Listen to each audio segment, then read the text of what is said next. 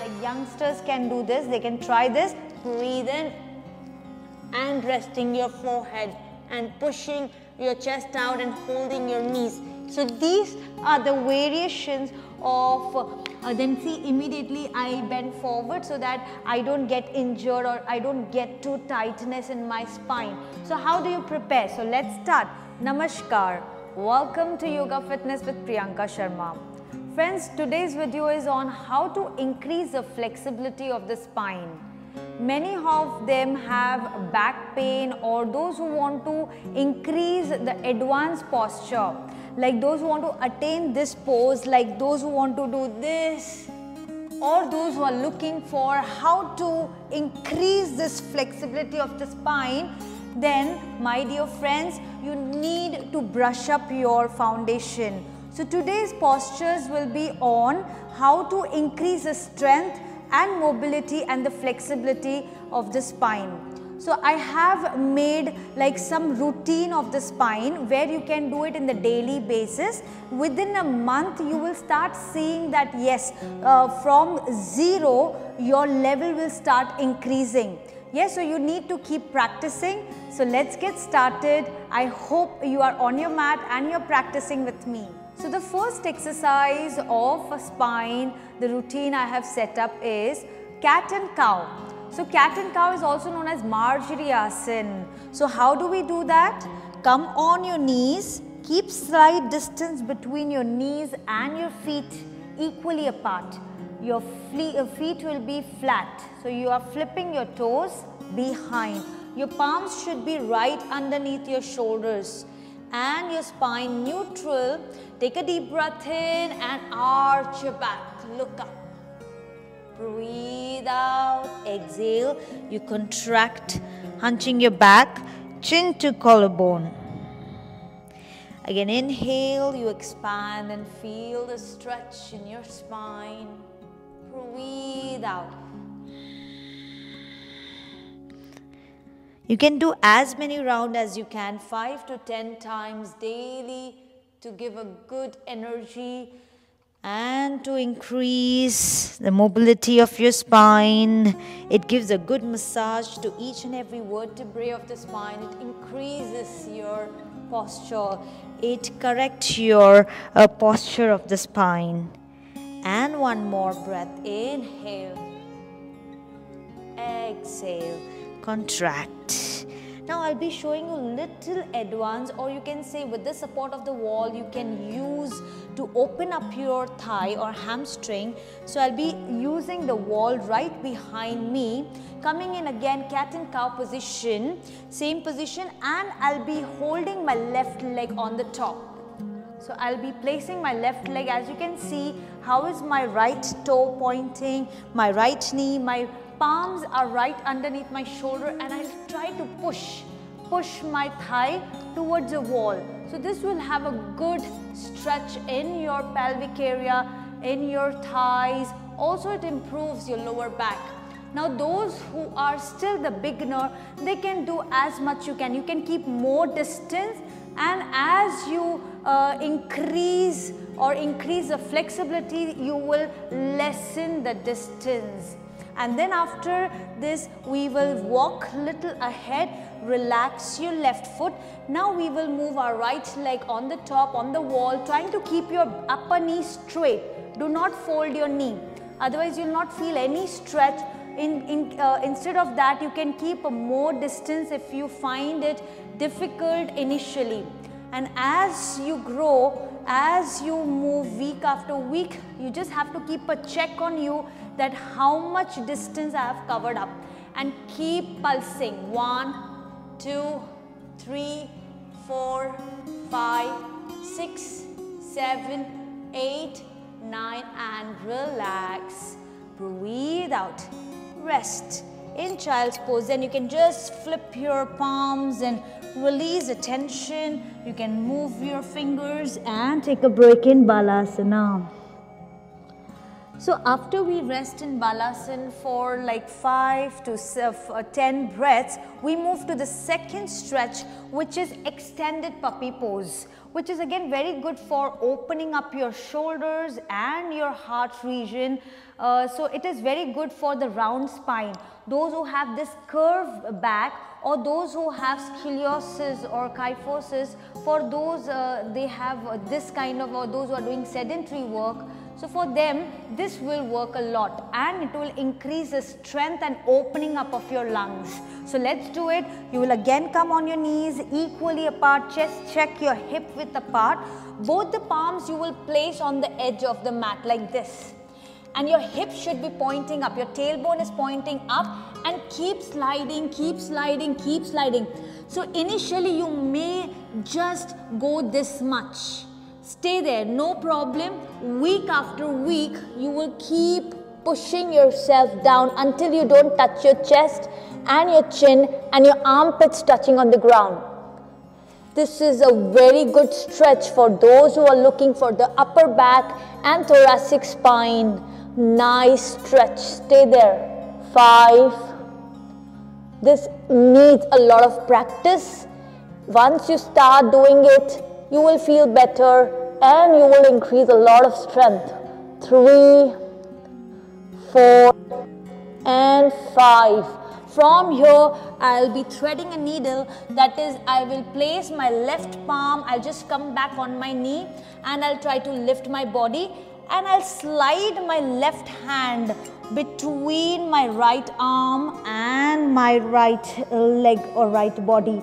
And I'll keep stretching, or I'll just fold my arm and try to look up to the ceiling. Also what I'm doing is, I'm opening my right shoulder and look up to the ceiling. And I rest my left ears, my left side of my head on the floor. My palm touching on the ground. And feel the stretch. It's a very good opening of your thoracic spine, your mid back. Also, you'll have a very good stretch on your spinal muscles if they are very stiff. And if you cannot do this much, you can also do half this much. Okay, you can stay here for 5 breaths. 1, exhale. 2, 3, 4. And in 5th count, very slowly with the support of your right hand, you will come back. Come back to the starting position. Now from here, we will move our, both the side is important. Now we slide and shift our right arm underneath our left armpit. And we keep moving. If you can stretch your left hand up on top, if yes, very good. If not, you can keep resting your palm down. And those who are slightly flexible, they can also wrap their arm and hold their opposite inner thigh and feel the stretch. As you can see, my entire right side of my head, my right ears and my right shoulder, entire arm is resting on the ground. 5, breathe. 4, 3, 2, and 1. Relax. You will first rest your top arm, and then with the support of your palm, you will come back to the center and take a child's pose or Balasana and rest your shoulders on the ground. Very good stretch. Feel the stretch on your spine and relax. So after this, we have one more stretch for the people who have knee pain. If you have osteoporosis or if you have knee pain, then you may not do it on the knee, right? So what we'll do it same thing with the standing, with the wall. Now my dear friends, why I'm taking child's pose in every back stretching? Because after back bends, your shoulders or your spine may get a little overstretched. So for that, you need to relax in a counter posture. So for back bend, the counter posture is forward bend. That's why make sure, if you are a beginners, I don't want you all to get injured. So after every back bend stretching, you do forward bend just to retract your muscles and to give a good relaxation to your muscles. So let's move to the next stretch where you will stand up on your place. And I'll be showing you two variations like those who have knee pain. So first you need to take one arm distance, okay? So the distance you need to measure as you grow, as you increase your stamina, as you increase your flexibility and the strength. For example, if you are a beginner, you may not go far than this. But the week after week, months after months, you will see that you are able to reach to the wall. So you need to take the distance and don't move your feet from there, and keep slight distance between your feet, not together. So inhale, placing your palms on top of your head like this, diagonal, and keep moving your palm fingers up, sliding up, and keep pushing your chest forward. It will give a little kind of exhaustion, but at the same time it is very good for the shoulder. Try it out and let me know in the comment section. Yes? So breathe in. Initially, if you need someone's support, maybe someone is holding your back and pushing you from your mid spine. And exhale, push, push, push, and your chin touching to the wall. You can stay here for 5. Very good for the neck stretching. Very good for the thyroid glands, those who have thyroids.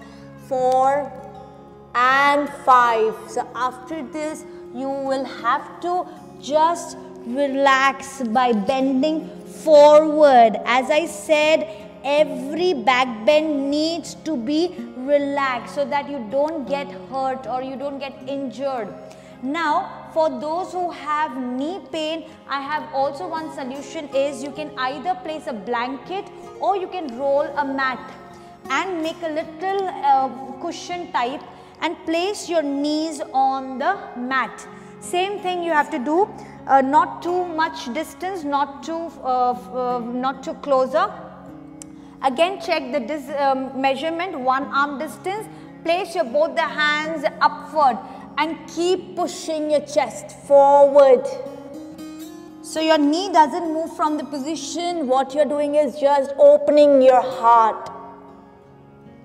And you can stay here for 5, 4, 3, 2, and 1. Very slowly, you will relax in child's pose. And also you will nod your head to massage your neck because your neck was also involved. So you need to completely drop your shoulders, maybe shake your shoulders, give a good retraction, and you can rest here for a few breaths. So the next one is asana, Ustrasana or camel pose. For there we have variations. People hold their back and does Ustrasana, half camel pose. They also hold their heels, or someone also does like full Ustrasana. So we'll be learning 3 of them. And also make sure those who have cervical spondylitis, or if you have vertigo problem, if you have high blood pressure, then you will do it in a very cautious manner. You will not too much, you will not strain yourself. Yes? So let's begin. First Ustrasana is, I'll just first demonstrate and then I'll tell you what you can do for this, how you can prepare yourself. First, people hold their back and they push their hips forward, pelvic forward, and they try their rest, and then they rest their neck between their shoulders. So this is the first variation. Second variation is they slide their palms on their heels and they push their hips forward. So this is the second variation. Always you check that your hip and your knee should be in line. Yes. And the third variation is more advanced, like youngsters can do this, they can try this. Breathe in and resting your forehead and pushing your chest out and holding your knees. So these are the variations of then see immediately I bend forward so that I don't get injured or I don't get too tightness in my spine. So how do you prepare? So let's start. If you have a wall next to you, again you have to take the measurement like this. You have to keep slight distance, like at least 4 fingers distance between your knees. Your toes are pointing towards the wall like this. Okay, so first variation is you need to push your hip forward, holding your hip and your waist. Push, keep pushing with your palms. Your shoulders are pointing at the back, opening your chest, opening your shoulders. Keep moving, and exhale. Keep doing it for at least 1 to 2 weeks. Just do this until you don't reach till C. You have to form a letter C. Breathe in. You have to keep looking at yourself that how am I doing, or maybe you tell someone to check your posture. Okay, after this, the second variation is what you can do is you have to place your palms like this, reverse, not this way but reverse. Can you see my fingers are pointing at the down side, and your shoulders, your armpits are pointing up. This is a little tricky one, and you keep pushing your head behind, and once you attain this, you keep walking, walk, and until you don't reach to your feet. So this is a very good stretch, but make sure you do it slowly while coming back also same manner. And after this, mandatory to bend forward, and you can just relax your spine. Maybe you can just move your hips side to side. This is Ustrasana, and it is a kind of a very advanced one, but it is amazing. You will have, it is always said, you bend so you don't break, right? So this is how you practice Ustrasana, step by step and with knowledge. Also cautious, be aware of your any disease if you have, like as I said, if you have any vertigo problem, any kind of cervical problem, then please avoid or do it cautiously. Maybe you can stick to first step. Now let's begin with Marjar Asana. So for that we will extend our both the legs in front in Dandasana. So just relax your legs and just release the tension from your legs, keeping your spine upright. Now before we start with Marjar Asana, we need to warm up our spine. So how do we twist? Keep slight distance between your legs and then breathe in, breathe out. We turn completely on the right side, placing your palms, maybe either your palms or your fingertips, and keep pushing your head towards the ground. Now those who are completely beginner, they may get stuck over here. It's fine. So week after week you keep pushing, you keep pulsing there, and then come back to the center. Inhale, exhale, turn to the other side. Check my legs are not completely coming up like this. Your heels should be as it is, and your hip of the opposite leg will come up slowly. And push your head if you can reach to your ground. This will be the last position. Then come back to the center. So this way you can do it for 5 to 10 times daily, side to side. So with this you will be ready for Marjar Asana, because this is a lot of twisting is added here. Now let's begin both the legs together. Stretch your legs out. First relax your muscles and just give a good relaxation. Keep your legs straight and your spine like a stick. Okay. Now folding your right knee. So place your right foot just in line of your left knee, not too closer and not too far. So keep it in the center of your leg. Now your right leg is bending, so you will take your opposite hand. Breathe and raise your left hand up, and you will place your right palm behind. You twist your arm so it goes over your right knee, grabbing your ankle or your foot or your knee if you can. You'll have a very good twist in your spine, and you turn your head behind, looking at your palm, or you are looking behind towards a wall. So this will give a good stretch to your spinal area, also your belly. So there's a nice contraction in your belly area. So it massages your organs. Breathe in and breathe out. You exhale when you twist. So you exhale maximum. 3,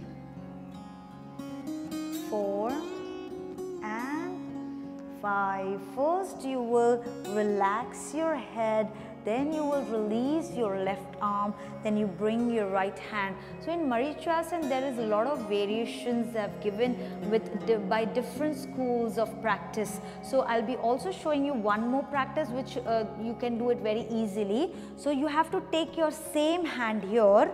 So your right leg is folded, so you take your right arm and you bend forward. In this you have to slide your foot slightly behind so that you can wrap your arm nicely, and you will also hold your left wrist from back.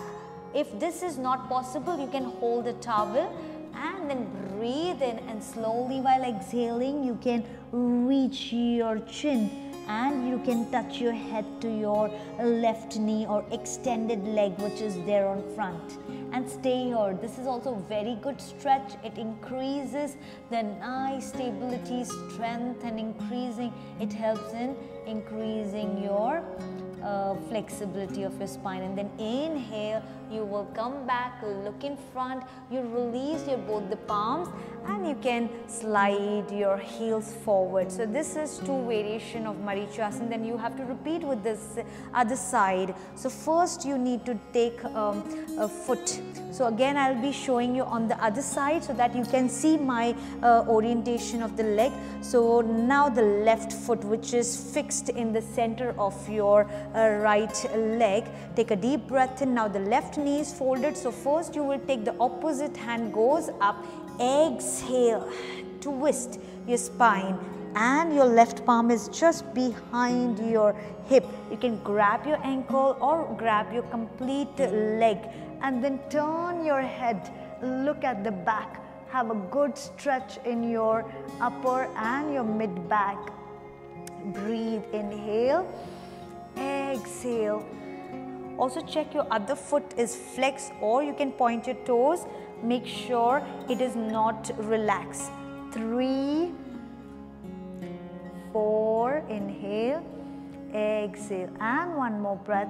Inhale, exhale. So first you turn your head to the center. We relax our right arm and relax your left hand. You can give a retraction to the spine before we move to the another stretch. So for the another stretch you have to shift your foot closer to your perineum. Breathe, and now same hand goes up.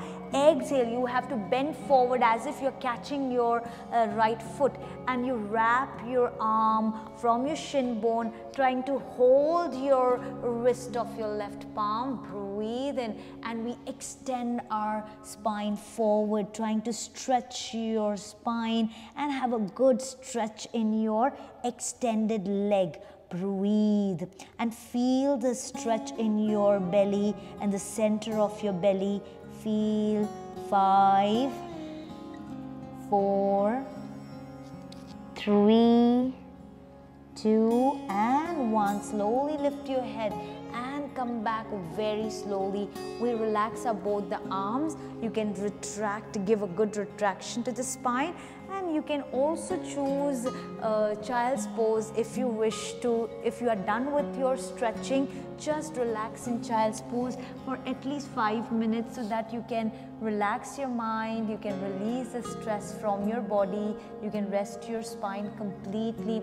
Also, it is very good to give a good circulation to your hip region and relax here. So friends, here we finished the first part of the flexibility of the spine postures.